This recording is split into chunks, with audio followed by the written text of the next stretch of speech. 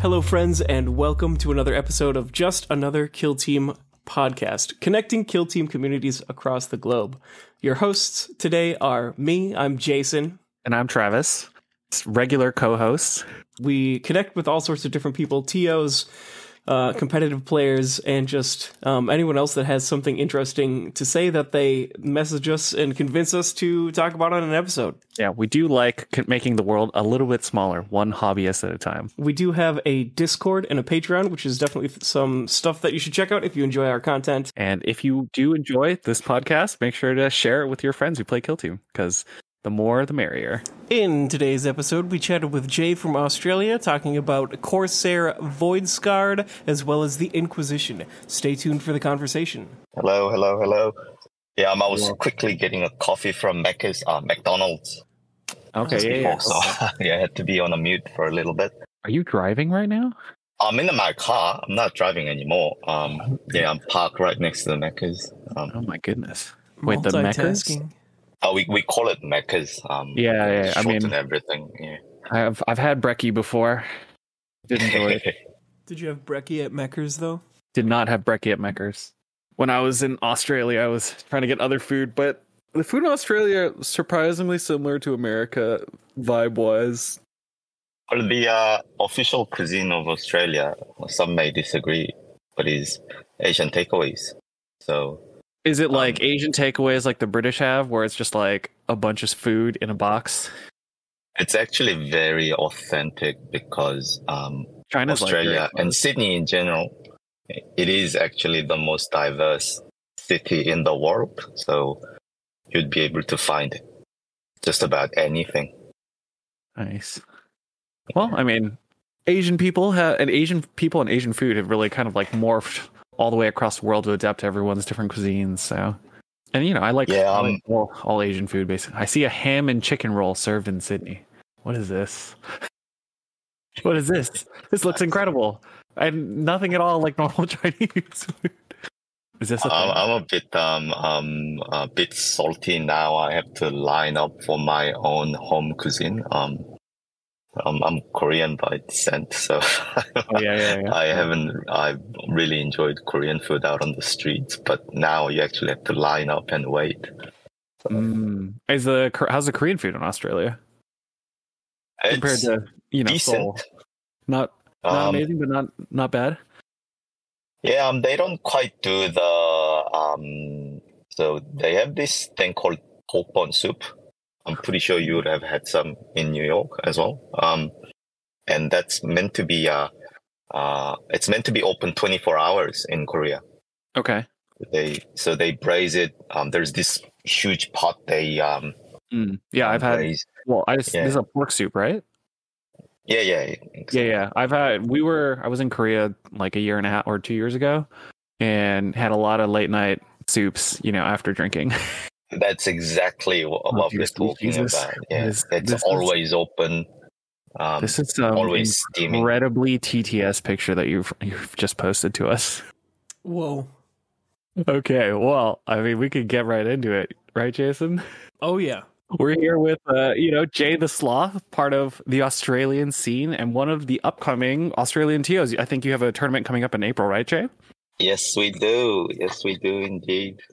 Want to spread the good word to the Just Another Kill Team listeners, since Sydney, Australia is like one of our largest listener bases. So, now's your time. Tell our listeners a little bit about your upcoming tournament, just so that they know before we get into the festivities. Yes. In Northern Beaches, there's a shop named Decked Out Gaming. I have affiliated with the manager of the shop to bring out 6 rounds, 2 days grand tournament with a golden ticket as a prize to attend to World Championship of Warhammer, and this is only confirmed only recently. Partial payment to your flight ticket is confirmed. Nice. We haven't actually decided how much it is going to be. It really depends on your participation to this tournament. So part of the player entry fee is going into that eventual ticket. Yes. Huh? Yes. Hey, that seems really, really cool. That Is there very like cool. options for like VIP packages to kind of like push that up a little bit? Kind of like, Dota or some other online tournaments kind of, have different tiers of tickets to help support stuff? I actually had a thought about it. We went both ways on coming up with the idea, but then to be brutally honest, we need your participation to make this all happen. So we set up at single price ticket to have the tournament.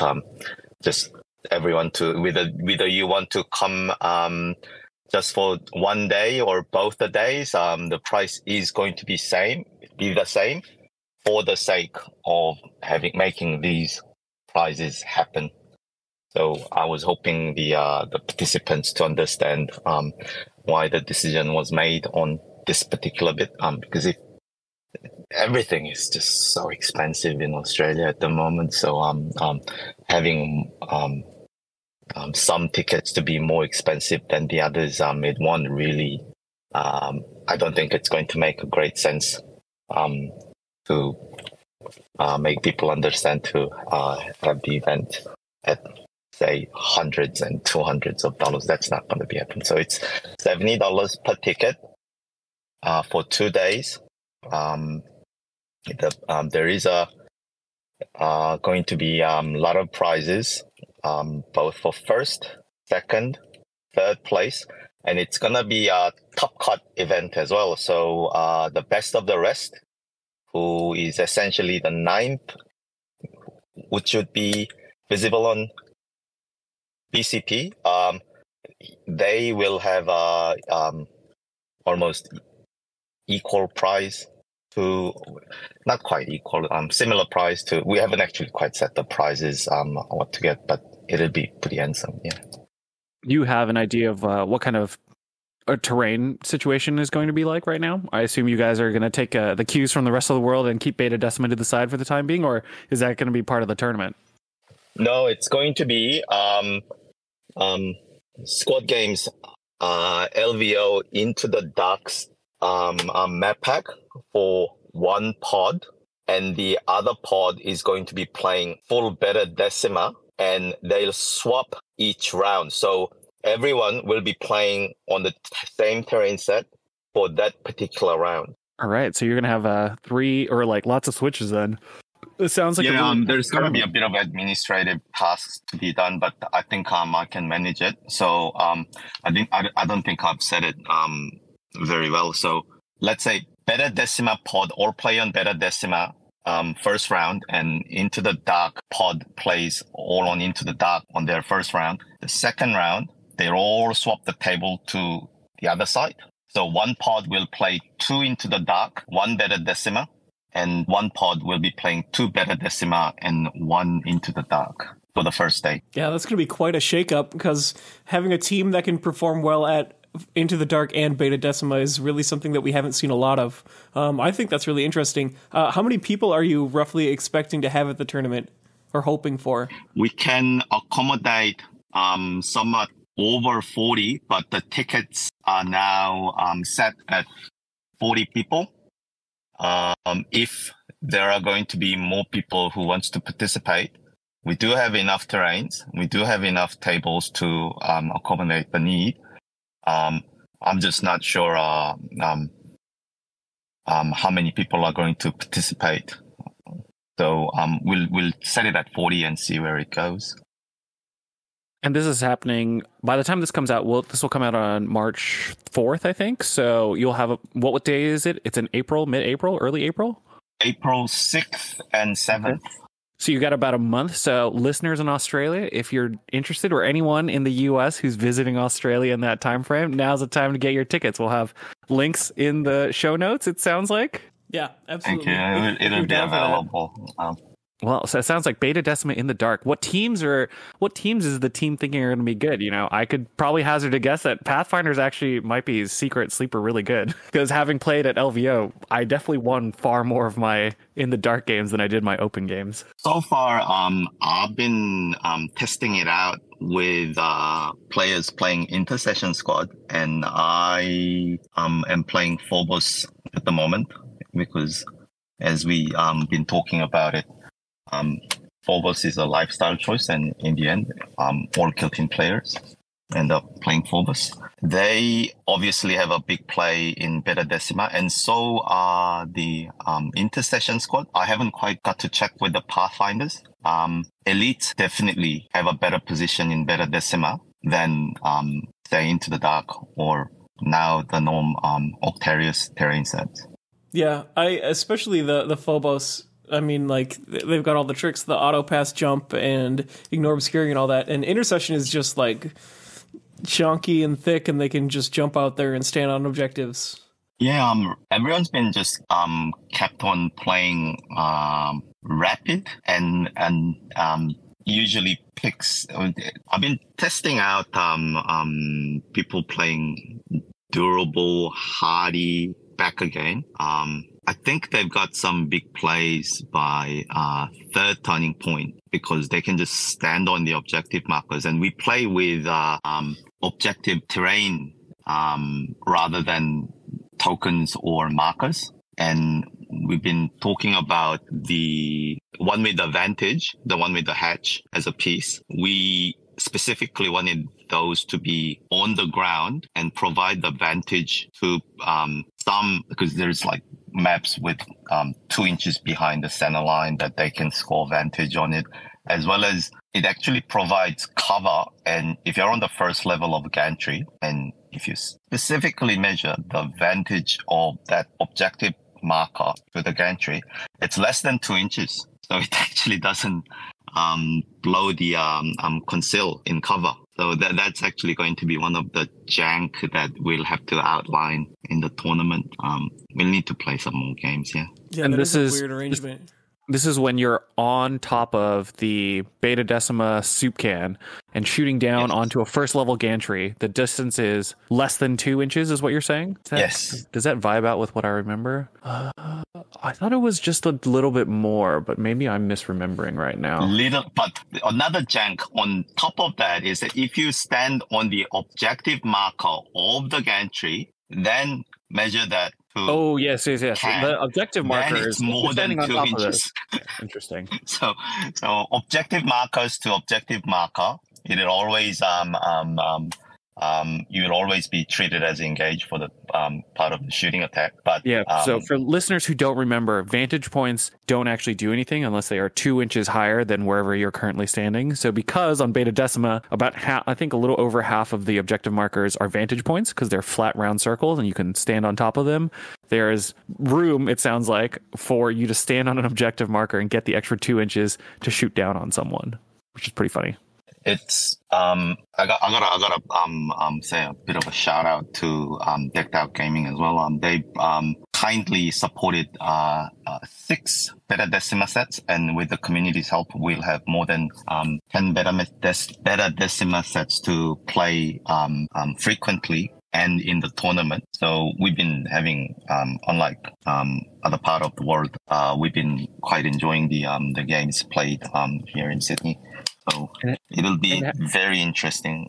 Have you had some of the similar issues that players have had on some of the maps? Because, you know, colloquially, from the one tournament that I've run in New York where we played all Beta Decima, 5 and 6 definitely got like a resounding do not like. Is it the same in Sydney, or has there been a kind of a discovery of different tricks that help you do those Death Valley runs up the board with people who have vantage down on those 2 long maps? So that's why I specifically separated the Beta Decima round to be played individually, because to play it competitively, I personally think that it's a 2-2 game rather than a 3-3 game on primaries. Mm-hmm. So if everyone is to be careful, avoid jump tests and be each holding 2 objective markers by first turning point and prepare for second turning point, then there are less janks to be aware of and less argument and disputes to be had, because from second turning point, it's proper shootout. Okay, so you're trying to avoid the scoring issue by having everybody flip-flop between In the Dark and Beta Decima. Does that mean that you're playing all of the Beta Decima maps, or are you rotating those maps through a couple of the better maps, quote unquote, like maybe missions 1 through 4, like every round, or what's going on there? That was what my core ask was. So map 6 is definitely out. Yeah, we are not going to play that map. That's good. I'm sure everybody who's played on it loves to hear that, because having played on it a couple times, I can't imagine that Melee team doing well there ever, even if you changed the Melee teams a lot. But unless they change how that map is actually laid out. Like, you could physically change the layout of the map, but played as is, Mission 6 is extremely rough with those 2 Death Valley runs where vantage points watch over any position you can get to. I totally agree on that. It's a bit of a no one can get to the not even void dancers can't even get to the objective markers on the furnace unless they put a 45 on the furnace and put another barricade on their territory and exactly stand on the midpoint at the start of the turning point, which is wide open. So it's not gonna be a great competitive map per se. So 1 to 5, I personally don't like 1, but I'll have to play more of it and decide whether it's going to be played or not. So what I am getting at is that Beta Decima, if you play it competitively, you will score significantly lower than Into the Dark set or let's say in the open. Yeah, just because like the split of objectives that you're realistically expecting to get is lower. So you're adjusting that in your community by saying everyone is going to have to play the exact same number of rounds. So if it gets down to a tiebreaker, everyone will have had the same chances to play on those maps, at least, which I think is a nice halfway point. So we're expecting that Intercession or elites in general are doing better, because on In the Dark, they're big and chunky. They can stay in cover and they can pop out into rooms and get people. And then on Beta Decima, because other people are going to struggle with cover, the Intercession and the Phobos basically have fewer operatives. They can ignore obscurity and they can basically take their shots, is kind of what you're feeling at the moment. But who knows, right? This will be an interesting judge call when you finally get there and see what actually happens, because you've got some of the best players in the world. You know, Alexa's coming, I assume. Yes. He's already got the ticket. So yeah. Is Liam is Liam headed over as well? Oh well, he'll have to. It's Decked Out Gaming is actually Liam's shop. Yeah. So, and for listeners who don't know who I'm talking about, Alexa is the World Championship winner. He won on Cults, and Liam is the other person who came to the World Championships alongside Alexa. He recently just won his return ticket to the World Championships on Novitiates, so maybe he'll be making a return, or maybe he'll be on something else. Yeah, he's been doing pretty well, and I was very happy for who I would want them to have them representing Australia for World Championship Warhammer. So along with Sam as well. Sam's a great player. He plays his Vanguard very well. And as a little bit of a poke, I would like him to play other factions better as well. But that's another story. And I hope they all do very well in World Championship Warhammer when the time comes. Seems like this would be a good time to jump into our niche tactics. You said that you had something that you wanted to chat about, and we've got a picture here. Maybe we can attach a link to this for the listeners as well. It'll be up on our Patreon shortly, I assume.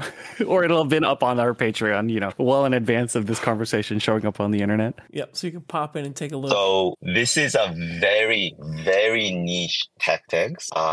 It's specifically related to Corsairs playing Into the Dark. And this has come up between me and myself and Alexa's match, where he was trying to be within a millimeter of outside of the hatch wall so that he can lock my Corsair operative. I see it now. So you can't be outside of 3 inches charge with deadly ambush. But we were obviously furiously arguing about it. Then I carried it up and realized that the tangential point of the engagement range of 28 mil and 32 mil does not allow the gaps to be filled. So you can always make deadly ambush charge if you are less than an inch behind the hatch. All right, so the goal here is that if you are directly an inch behind the hatchway, concealed,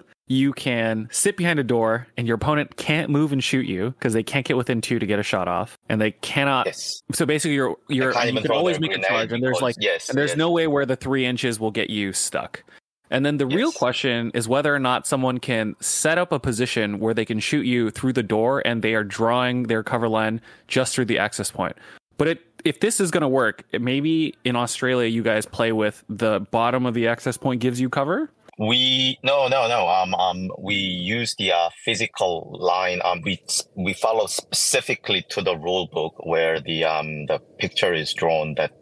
Basically, the access point is to the edges of the door frame. So, is there a way for someone to actually get a line where when you're standing at this center point? That's why I've said less than an inch. The Corsair operative will always be in cover. So, maybe GDOT needs to, I don't know, it's too niche for them to really care about it. But at this point, Corsairs behind the hatch, while it's active or in concealed, ready while it's concealed, it's invincible. So you're saying that with this image, you've already marked out where the access point is so that there's no way to draw a cover line that just runs through the middle of the door frame? Because it looks like right now from the positioning of this object, you're right in the center of the door access point. There's no way to get like someone, 4 inches away that's just drawing a cover line straight through the access point to doink you? I'll share another picture. So the purple circle represents... I'm sorry, listeners. This is how we stay on the top. This is by far the least accessible position we've ever been on for this podcast. We are looking at a hardcore CAD documentation trying to find a way that this works. All right, so the blue circle is your Corsair base, I assume? No. Purple is the Corsair. And blue is, let's say for the fun of it, a scout hunter. And however you sway your operative around, the hatch is, depending on the manufacturer's allowance, it's going to be 74 millimeters. Okay, all right. So I think I can agree with the core argument here. So you're saying that if you have 2 Corsairs on conceal behind a door, you can block off people from flipping to the other side and charging through. Right, so you can always the circle is the movement. Is the movement of these following purple circles. It represents the movement of one Corsair operative. So it will never be in line of sight. It will have the visibility. For anyone who can't follow this conversation, unsurprisingly, Corsairs on In the Dark. Very powerful, especially with the new deadly ambush rule. So this is like you set up a deadly ambush, you set up a Corsair on a door for a deadly ambush, and it is impossible for someone to open the door or approach the door without being deadly ambushed? Exactly. Yeah. So it fortifies that exact idea that people might argue that if I am here, then I won't be able. No, they'll always get deadly ambushed, regardless of any other rules. Yeah, I suspect that this is one of those situations where, just like Wormblade Locust or a couple other things, where your opponent sets it up and you either have to take the choice of avoiding it or running into it and then dealing with running into it, right? This is not there's no real way around the deadly ambush on In the Dark, right? Because the 3-inch bubble is so massive. The reason why Talons are so good on In the Dark is those 5 3-inch injury bubbles from the Sisters of Silence basically just dominates every single objective across the entire board, and that's really where Custodies are very, very strong in the Dark. So similar to that, because now Corsairs have this new 3-inch deadly ambush rule where you can pop out of conceal to go hit someone. On In the Dark, your Corsairs are way more dangerous around doors, corners, and basically anywhere where you can park a dude and not get shot. So there is no way Corsairs can be fortitude in any scenario, in any sort of asymmetric, symmetric ITD maps. There is always going to be an opportunity for at least Corsairs to be having 3 primaries, turning point 1. So it's very strong. Corsairs actually, I think it's Alexa and I were having this conversation about this as well. They're probably the top team in Into the Dark at the moment before the data slate drops. Have you considered 5 assault intercessors and a doom bolter running at you though? It's in the end, it's a dice game, and neither of them really have a good rerolls, right? So it's probably going to be a dumb game. The intercession have good rerolls. An intercession have good rerolls when they go into combat. That's one balanced reroll on Chainsword. So some 6 dice on 3s means that you're generally going to hit like 3 or 4 dice. Like that's not that crazy on 3s, right? This is when we meme about it and yell outcast, but then it's not really going to happen. Yeah. Outcast buff actually helps. It helps, but we're not going to get into.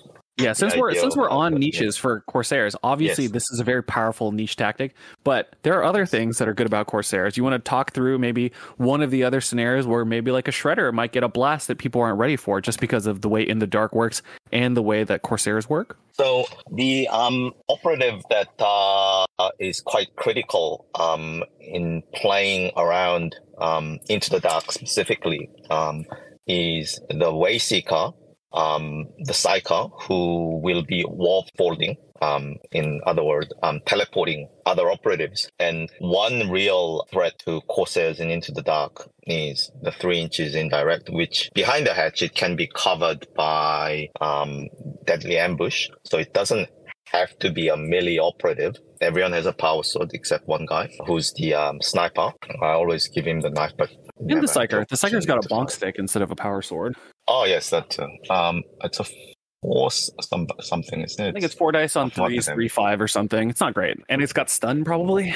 Sounds right. It's a bonk stick. So the usual play we have is the plasma grenade is armed by Shade Runner.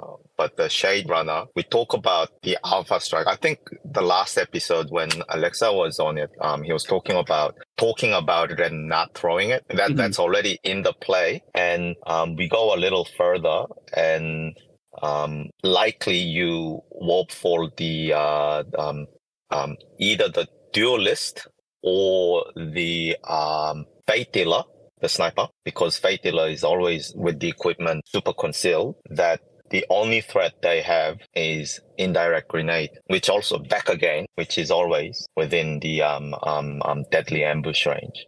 Okay, yeah. So basically, the ability on Corsairs to dominate with deadly ambush means that opponents have to make sure they're popping the trap with someone who can deal with the trap, right? And then because you can have multiple chain activations and teleports, it means that you can actually treat some long-range threat on In the Dark, specifically like a 4 APL operative, because you can have the Psyker flip a person, get closer, then have the leader open a door, chain activate someone else, and then that person can now move dash, free open a door with the light fingers, and then do a thing, either the Shredder or a plasma grenade. Yes. So those are like with this deadly ambush buff. Yes, very, very powerful.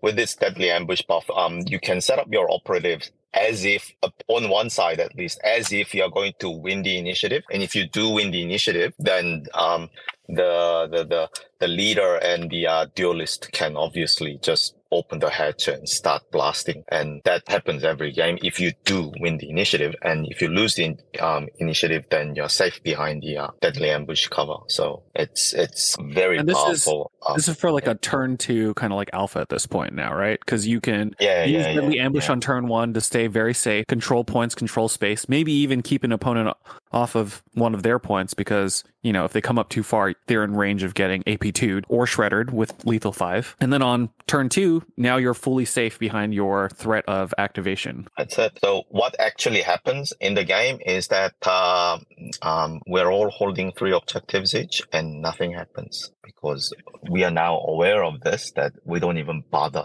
to. If Corsair starts to move forward, then the opponent will just let them, because there's no way to get around it. It's better to just go around the other side of the map at this point. All right. So you haven't run into situations where people are like throwing good melee operatives into range to kind of like force a deadly ambush and force you to spend the CP?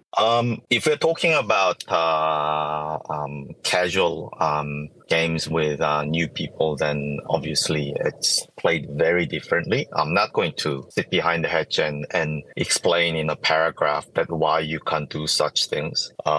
This is between the top contenders, who apparently is the team that I am always playing with. And it's, let's say, Alexa, Liam, Emma, Sam, Christine, and I must have missed out on some names, but we will always discuss as if we're actually memeing about this as well.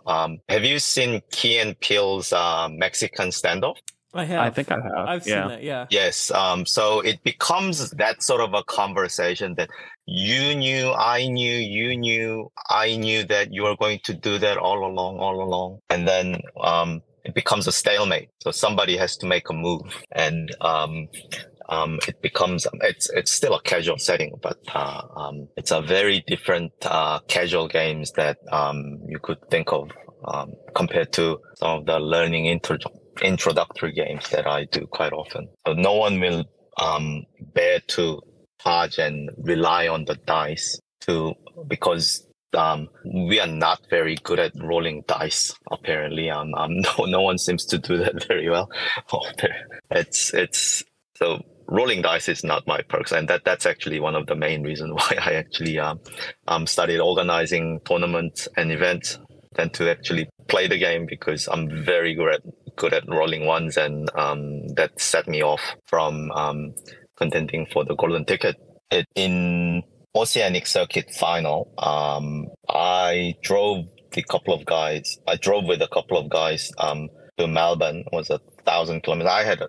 It was a long day, and I was sleep deprived and all that. But regardless of all that, I started playing with my Hearthkins against Legionary, and I had a perfect opportunity to move dash and shoot my 1-inch super crack grenade on twos with all the fixings, with everything was available. I rolled 1 crit and 3 ones, and obviously this Nurgle Legionary had implacable, and nothing happened, and that was the start of it. And yes. For listeners who don't know, 1,000 kilometers, 600 in freedom miles. So that was my first round. I rolled total 21s in that game. Nice. That definitely puts a damper on some of the competitive spirit sometimes. Yes. So Liam and Alexa, they were, and Sam as well. They were all on their bye round because of the number of the contenders were not quite in even numbers, and there was to be no ties to this particular event. That the top 5 contenders had a bye round. That's how the tournament was played. So I'm not going to argue about what would have been the best outcome, but that set me. So they already have a win on this on the table. So, and it sent me off to with another event organizer in Melbourne. And shout out to Levan. We had a great game, and so it became a very fun, eventful tournament that I always wanted to enjoy, but I was always caught up winning the game rather than enjoying the event itself. So it got me thinking quite a bit after playing with a lot of the Melbourne players too, that maybe I needed to focus more on organizing events and bring up the spirit of the game rather than just play to win. So that was actually the core reason why I got to get into organizing events. Yeah, I think that's definitely a big part of why me and Jason are even doing this podcast, right, Jason? Yeah. I mean, and like in every scene that's going off, there's someone that's like running the events, and without that, the scene isn't really gonna pop off. So that's a very important role, and it's very admirable. Yeah. So thanks for doing that. How have you felt like the issue. community response has been in Sydney for you? You know, obviously you're not the first Australian TO we've had on here. We've had bands on, you know. What do you think is making the difference between your two different TO scenes? Or do you feel like there's a little bit more kind of like spirit of togetherness on all the scenes in Australia at the moment? So I had a good thought about it. And so Sydney is geographically divided in north and west. So north to city is quite accessible. West to city is quite accessible, but not quite west to north. So the players grew into particular shops, and it really came down to what the organizer was focusing on. And Bands, obviously, he does very well putting people on their list and introducing the game, and so getting them on board. He does a very good job at it. I'm gonna be criticizing myself for I may be seen as too sweaty for new players, especially people who come up with particular reasons per se. I just want to roll some dice and have fun. That's actually, you hear that quite often. Mm-hmm. But this is another thing that I wanted to discuss as well. That you would say that, and you bring your commandos, and this is pre-nerf, and you triple git, and you move dash, and you move and throw your dynamite. Then this is meant to be their first introductory game. You haven't got your core rules down set yet, but you know enough that this is a very strong play. Then, and by all means, I'm okay with that. It's on at this point that you want to win, right? So I think that came across as bit of a friction I had with some players when I was getting them on board. Some people obviously stayed and are very sweaty and very competitive. Some people turned away because of the games they found they didn't get to do what they wanted to do, I suppose. But in the end, I think Kill Team is inherently a competitive game, and hobby and the lore side of the things, it's all great in nature. But I do feel that if you want to hang out with the community and enjoy the game itself, I think there needs to be a good distribution of wanting to be better and wanting to win. And I think I can provide that opportunity if you come to my setting around in the northern areas in the Sydney. So that's what I really wanted to tell to the audience who will be listening to this podcast. So you were saying that you were the one playing commandos with the triple sneaky git, or saying people? No. People like in their first game, they're like, "Oh, I want to play," and they're just doing this thing because they've heard about it and they wanted to do it. And you're like, "All right, if you're gonna go in, I'm gonna take the kid gloves off." Yes. Yeah. Yes. I think. To be fair, I do think that Kill Team is definitely kind of a more inherently competitive game than some other stuff that Games Workshop produces, just because there are more rerolls and there's more ways to adjust fate. So, like, if you know what to adjust, you're going to get more value out of it long term. And because things are back and forth, there's a lot more interaction that you need to pay attention to. So like making sure that people are measuring correctly at the World Championships, I was surprised at how important it was, just because not everyone is taking those measurements as seriously as some other players do. You know, making sure that measuring implements are on the table and not floating above the table, that actually makes a huge difference. And those are like things that not everyone caught right away, which I think is kind of interesting. Yes. That said, if Kill Team is very competitive, there's still room for players to like go around and just roll dice and have fun. But I do know that there is kind of like a knowledge gap that happens where if you don't want to interact with the game in the knowledge gap, where I have to like figure out what my opponent's doing, I have to figure out what my team is doing, the game can quickly kind of like fall away from you if you're playing against people who are doing that. So there is a balance to be made, and there's also like different player groups to encourage, right? Like I know in my scene, the narrative scene is just as vibrant as the competitive scene, because some people they actually do just want to hang out, have the Doom Bolter run around and delete people. And, you know, maybe the Doom Bolter is better than I expected because Jason did pretty well at LVO. So there's Oh, room yes. for different kinds of strategies. It's not always about like what is the most meta and most competitive, but you do have to play the game and try to actively get better if you do want to see your win rate go up. You can't just play kind of on autopilot with a meta list, because everything that's good is the meta list in Kill Team. Unlike something like Age of Sigmar or Warhammer, where list building matters far more than some of the actual play sometimes. That's right. I absolutely agree. Yeah. So what do you think? So you think that you were able to provide that kind of like sweaty but friendly atmosphere? Yes. What kind of things my do you think advice that you to are everyone. doing? Yeah, what kind of things do you think that you're doing to help push that along, so that, you know, other TOs who are thinking about spinning up their scenes can hear what you're doing in Australia and kind of take a little bit from it? What would you tell some of the newer TOs that are coming up? So I tend to give blatantly untrue and unrealistic advice when people are struggling with their game. Let's say two new players are playing against each other, then they get into analysis paralysis, and I just tell them, like, you move, you dash, and you shoot and roll sixes, and that's it, and that's how you win the game. Liam here. That's how he won his GT. Alexa here. That's how he won his golden ticket.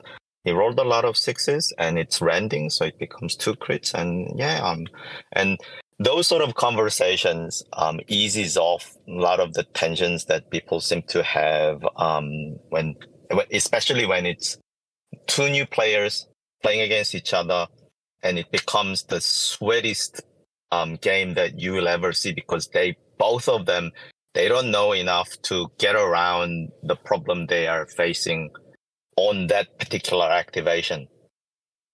So rather than and when I do my introductory game myself as well, rather than giving them paragraphs after paragraphs of rules, I tend to pick on what he or she may be doing wrong on movement. Let's say they're moving they're saying they're moving 2 inches, but they're doing it in the air with the gauge. So they say they'll be moving like 8-10 inches. Then rather than say, no, you're wrong, you're moving too far. I've learned this from other tournament organizers as well, that we should measure this together. And I think it's a little too far. Let's measure this together. And as you can see, he needs to be 1 inch out of the corner to make that movement. And I'll usually just pick out on what they can't do and ask them to make their own decision. And I usually am pretty patient with their activations and such, that learning games usually spans around 3 to 4 hours. But the next game they play, then they'll play a lot better and a lot faster. And that was the same with everyone, really. Even Liam and Alexa again. And Sam was already available and ready to play in the tournament when I met him for the first time. So there are a lot of the others that who got to be in that particular spot where they started really slow, and now they are considered as one of the top contenders representing Australia. So I look forward to people to come to all these events, not just the grand tournament. There are other 2 events that's to happen, not particularly organized by myself, but Emma and Chris, they are also organizing 2v2 events next week. And there's a 4 rounds tournament in Castle Hill RSL end of this month. It's already March here, so there will be plenty of events for people to learn, enjoy, play, win. So it's really for an individual to ask questions, and every one of us who's in the competitive environment will be there to provide the support, because we want more players. Yeah, and you want everybody to find a friend to play their favorite game with, right? And that's really what tournaments are about. Getting out and playing games with people you haven't met, who might be your friends. You just haven't met them yet. That's exactly it. So, Australia's got pretty vibrant scene. You've got a couple of different TOs. You've got, Ben's doing large tournaments. You're doing a large tournament coming up. And I think there's also a world team championship team going. It sounds like you guys have 2 teams. Alexa's heading up one, and I assume Liam is heading up the other. I think they are all one team. I'm actually quite out of this because they left me out because they know so this is we're too good with each other that a lot of the things are actually not said. So they just didn't even consider me as part of the team because I'm actually pretty busy and I got a family to take care of as well. So I'm like, no, Jay's out. We're gonna look for other players in Sydney, and well, you can come and you can come. So we don't have the qualifying rounds for WTC because that actually is I don't know if it's a problem, but proven best player is going to World Team Championship. I don't think it's really an issue. Yeah, that's good. I mean, so Australia's got a lot going on. Tell us a little bit about like some of the big members of your community. I know we've mentioned Alexa, Liam, Sam. These are all people that are going to the World Championships, but there's probably other people in the background that are helping Jay, the Sloth, help build up their tournament scene. You know, anyone else you want to call out? Hometown heroes, as it were? I'll start from people who's furthest away. Jason, Jason from, but he's actually Australian. But yeah, that's right. Jaspoon from he was building a scene in Canada. Podcast, yeah. Yes. I need to give him a shout out, and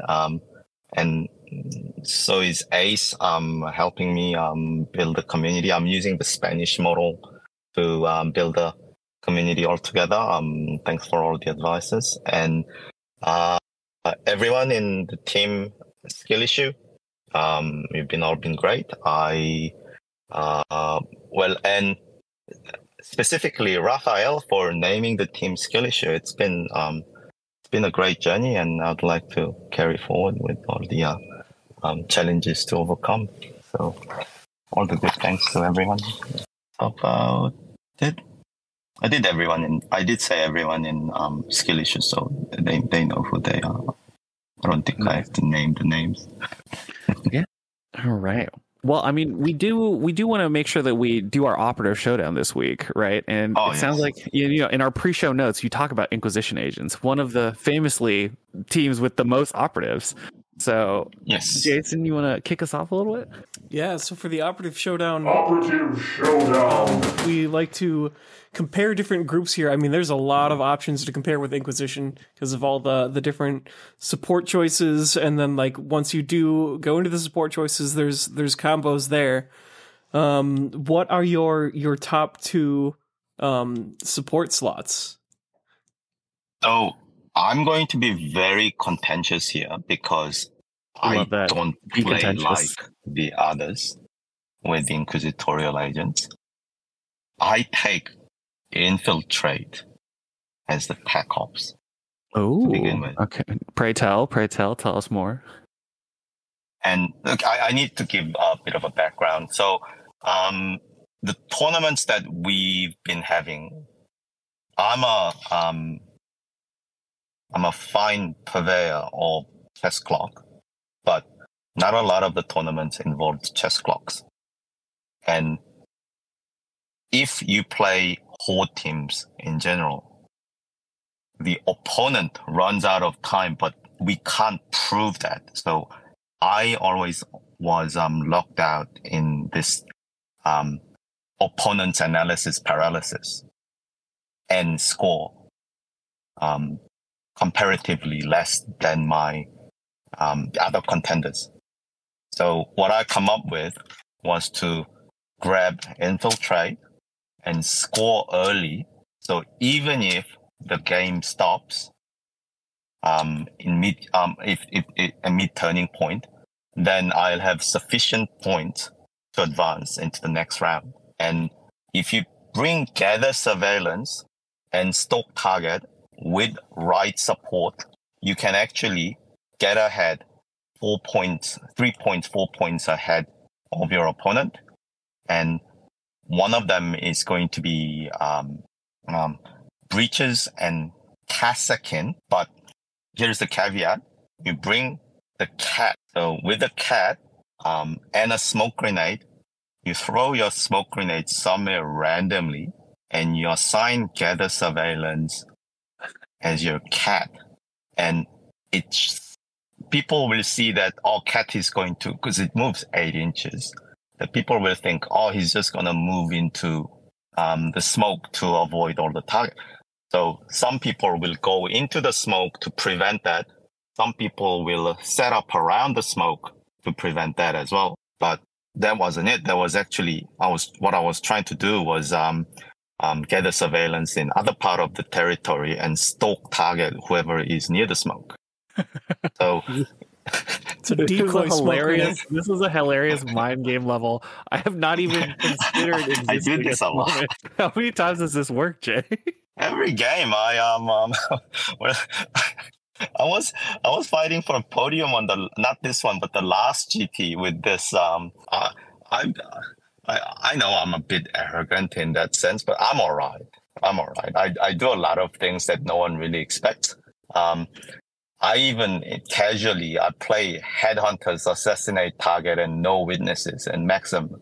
So it's just such a flex if you do score it, though. Look, Jason does this kind of stuff too. He was doing assassinate target for like months. Oh yeah, it's been one of my favorites. 100% the best tech up you can take for into tutorial agents. Yeah, you just need to move, dash, shoot, and kill.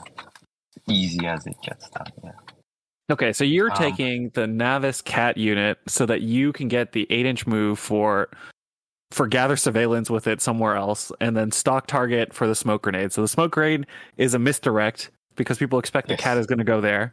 So they run a dude to block the cat from doing some other stuff, and you get the extra value of now your opponent's trying to interact with your cat unit and stop some other stuff, but you're actually misdirecting them. So you're using the Navis breachers with infiltrate, which is not standard at all. So tell us a little bit more about your other, operative choices, because it's not just a cat, right? Cat. There's probably other stuff that you're doing with the breachers that maybe some people aren't expecting. If this is going to be your line of attack on an overall game plan.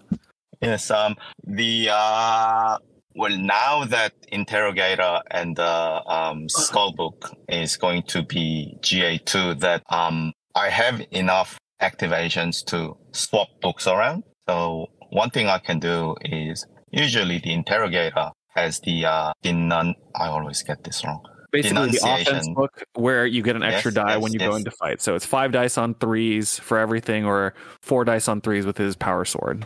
Yes. So he's another good operative. But if you're tossing the book over to the skull, what's the game plan here with your trick play? So this smoke is on that we've just talked about. Skull goes into the smoke. Okay. And somebody is outside of the smoke. And Navis Las Volley will have 7 attack relentless on 4+. Oh, Jesus. With relentless. Yes. So so turning point 1 is a lot of throwaways. And only operative who can really shoot is Navis Las Volley. We know that the servitor is not going to shoot anywhere unless the terrain provides some sort of advantage on their deployment. So it takes a lot of setup. Sometimes even I forget what I get to do. That's the problem with inquisitorial agents. You're your own worst enemy. But the book, people might think that he's just there to be next to the servitor to provide 1 less dice. That's not true. You can always use it to be part of because it flies. Unfortunately, it only moves 6 inches. Having the book, you can always out activate the opponent, and you can always be near 2 inches by turning point 2. It's just when to activate this guy and when to make the shooting.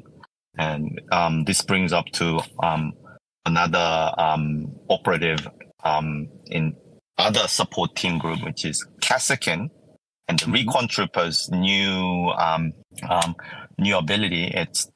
You can use that to shoot plasma cannon in impossible angle now, and this time the book will disintegrate with the other operatives. But its book is going to go in the game. It's going to die. So you can always. So it's about having the Interrogator and the book to have the very typical setup, and then swapping the book. That's really important. Like no one really does that. they always go on their separate ways to, like, Book does this Book thing, and the Skull does his Skull thing, and Interrogator moves and dashes and shoots and then dies the next activation. But you can always be cagey about it, and you also it's hard to just talk about one operative because you always need to put it into a combination. Kassakin can, with the Recon Trooper, they can almost do into the breach. You'll spend a lot of CP about it, but I did that as a meme play. Everyone going up on the Vantage with the CPs and started shooting at the light covers. It really depends on what the map is. If it's anything like open maps that we are practicing on in Australia, you can spend CP to play extra scouting plus the Recon Trooper to make the sniper and the servitor and another AP2 weapon of your choice to be on the Vantage. And they'll also have it would come with a fortified though. So have them all fortified on the next to the Vantage. And where we go with this is that we don't make the shooting. We just prevent the opponent from advancing into their objective markers. So there is a lot of area denial with inquisitorial agents with all this setup playing. And once that's achieved, then you can infiltrate as much as you want.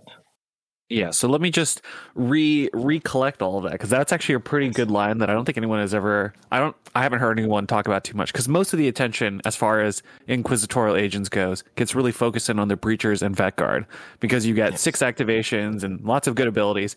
But right now we're talking about how the Recon Trooper with his Recontour kill zone allows you to get a free recon action because you took the Recon Trooper.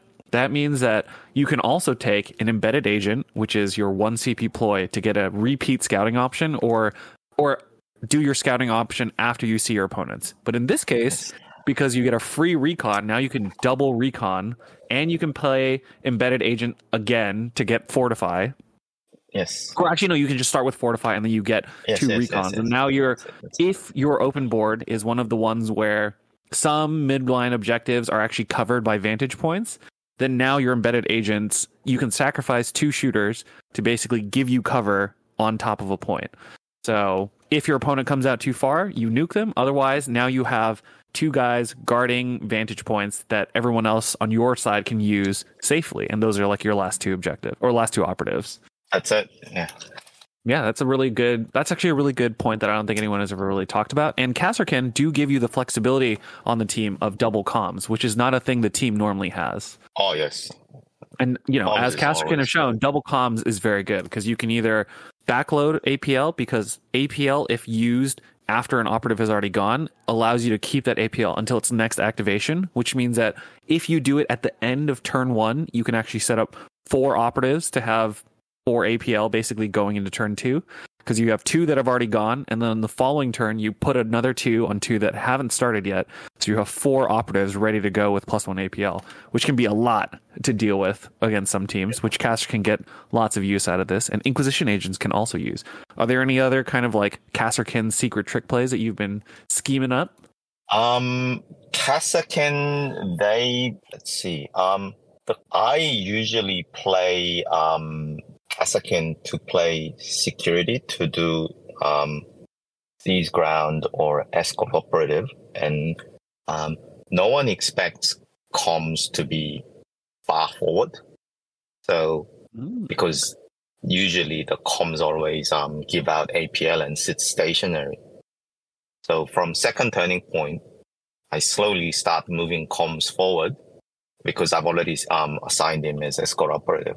Then sometimes I'll just give out APL third turning point only to move and dash fourth turning point just enough to score 1 victory point, but just enough to win. So people are always caught up with some tech ops I think it has to do with a lot of the tournaments having the secondaries as their tiebreaker, that everyone wanted to max tech ops and give up on primaries. But sometimes the game gets gnarly enough that 1 point will do it. So it's having the option to leave out the operative to score just enough to win, that actually really sets the mood of the game. So I recommend using comms to not just give out APL, but move about and give more threat to your opponent. Really a big fan of the misdirects over here, huh, Jay? Oh yeah. My crowd knows really very much about it. It's been sort of, I'm diverting off a little bit, but Jason might have seen me in the chat recently, but I'm right now trying to sell Phobos comms. Okay, I should all right. actually have said that. Yeah, We'll take another diversion into Phobos week. It happens every week. Go ahead to give us the spiel on the comms infiltrator, an operative that many, I think, have basically decided is terrible unless you're playing against exactly Space Marines or some other elites where you could drop the saboteur mine and then force it to go off at least. I mean, like every other elite faction has 6 activations, but if you bring comms with it, it becomes 7 activations. It's going to be very limited, but it's 7 activations regardless. So one thing that you could do is you could move your Reaver Surgeon, move and dash, pick up for free because you already played the Vanguard. And this is specifically Beta Decima, actually. should have mentioned that. On the Vantage objective that we talked about, on the ground, and you the smoke is now you with your last action point you pop up a smoke, and you can make your comms to loot that objective. And you tear it. I always forget to mention it. So for anything that you lack, you can always ask the comms to support that idea. Everyone thinks I'm talking bollocks, but I have yet to fail with my comms what they are meant to do. I'm always successful with comms on that very last action that will determine the direction of the game. Such as like it's like breaches comms and escort operative. Everyone's been saying like escort operative is not a great tackle. I've scored it every single time. So I mean, like I think one of the great UK breacher player who couldn't come to the Dan, he always seems to play escort operative with his breaches. So it's a similar idea in that sense. That you can always score with something the opponent doesn't expect you to have. So pack up choices as well. It's for all factions, I think. Everyone goes for recon and do recover item and vantage and their faction pack up. But if you do something else, then the opponent doesn't have a play because they don't know what you're doing. So you should still be thoughtful and be honest and play with full of intent, but you don't have to share your strategy or tactics. So I think it comes down to balance between having a good intent and trying to juke the opponent. And Jason, what do you feel about the comms infiltration that really gets your opponent where they weren't expecting? I noodled around with the comms and I haven't had a whole lot of success. There's a couple times I brought them though. Like if I'm going to bring a third infiltrator, I'll bring the comms. And then the reason for that is because I need one more body to stay hidden and run over and grab an objective. And then while he's there, it might as well be someone that can omni scramble someone on the next turn. And then if he signals the sergeant to give me 1 extra command point on his way, since Phobos is such a CP hung team, so it'll just be like, pretty early on in the first turn, he will signal the sergeant to give me the CP, so the sergeant can spend all 3.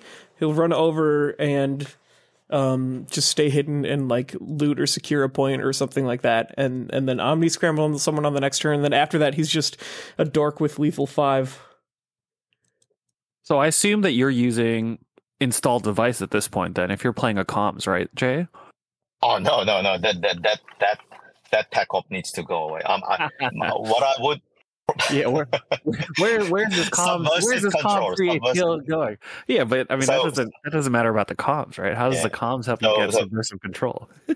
No. Subversive control, gather surveillance, and shock and awe is probably the choice for my infiltrate tech op on forward striking, because no one expects comms to be like, with all comms, not just Phobos.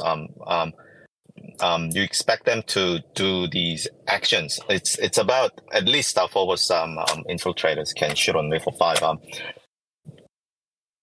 Gather surveillance on comms will be available because he'll be in a position where it doesn't need to be with, Helix Adept is always going to be there. So everyone will be at least 3 to 6 inches apart while comms can freely roam around. So it's your Reaver Sergeant and your comms who'd be doing a lot of the heavy lifting. That by the 3rd turning point, the game will shift around on BD and ITD specifically.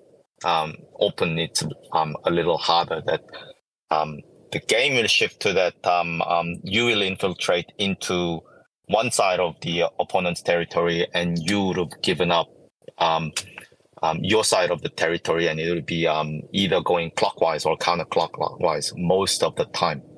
So that's when comms shine, that he can always do one more action, just enough to not just on Reaver Sergeant strategize, but let's say you just need another loot to win, or you just need another fight action to lock the opponent or kill another operative.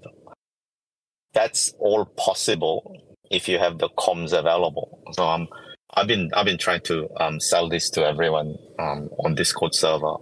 A lot of the times, no one seems to believe me, but I'm going to make this happen, and soon enough, comms will be the meta. The comms meta is just around the corner. The misdirects are strong. I guess, Jason, as the resident Phobos player right now, is going to have to give that one a try. I know very well about his 5 incurses. I think it's a great strategy. Yeah, I'm on board with that idea. And comms. 5 incursors plus comms. After you've double shot and your opponent's trying to respond to the obscurity, flick them back to conceal. That actually sounds kind of juicy now, right, Jason? Okay. Well, actually, I want to leave them on engage for more Overwatch. That's true. All right. Okay, well, are there any final calls you want to do? Final last calls to the tournament. We've got a tournament coming up on the 6th of April where we might get a small portion of the ticket proceeds that help the winner go to the World Championships. It sounds like 3 people who are already going to the World Championships are already going. So it means that you might not have to get first. You might be able to get away with second and still go to the World Championships, right? So I do not know what is going to happen to the existing golden tickets, but the winner of the tournament will get this golden ticket and the prize. Yeah, in the past, just to clarify, you can always pass your tickets down. So, really? Yeah. So you can always give it to the next person down. So if Alexa wins, he could definitely give his unpaid ticket from the last year's World Championship over to the next player. That's not an issue, at least from the GW side, having done it a couple times. So, right. That's good to know. There was a few questions that was raised in our community, so I just wanted to iterate that. The more about the structure of the tournament, I just wanted to really get this down. So I forgot to miss it out. So on what happens on day one is that people will swap their tables around specifically to play one particular terrain set, and what determines the top 4 places of each pod, then they'll be the top cut, and they'll only play with themselves on day 2. Crazy. And the rest of the people will, then it becomes a mixed board that they'll have to fight for best of the rest. Actually forgot to mention that just the last time I was talking about it, so just wanted to let everyone know. Sounds like an exciting time for everyone in Australia who can make it, or if any international people are listening and have a trip coming to Australia in, April 6th-ish range. So, now's the time to go sign up. We'll have links to the tournament in our show notes, along with links to your store, which is, can you remind us about the store name? Decked Out Gaming is the name Decked of Out the Gaming. Yes. And do you have a Discord, or is most of the Discord happening over at Good Times World? I know we've got our own Discord at Just Another Kill Team Discord, but where can people find your team and the rest of the players that you are collaborating with?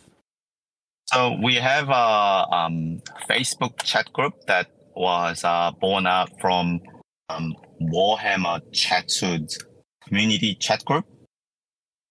And that we were hard to find some resources that we often look about. So we actually have our own Discord server, Skill Issue. The link will be shared. And hopefully Travis and Jason is kind enough to share that. Anyone can really join, and it's a very local Discord server. There's it's not really about making it's not really about growing the community, but it's become a bit of a database storage. And it's really just a place to sit around and know more about the Kill Team overall. But you're more than welcome to join and share your ideas. All right, cool. We'll make sure that those links show up in our show notes.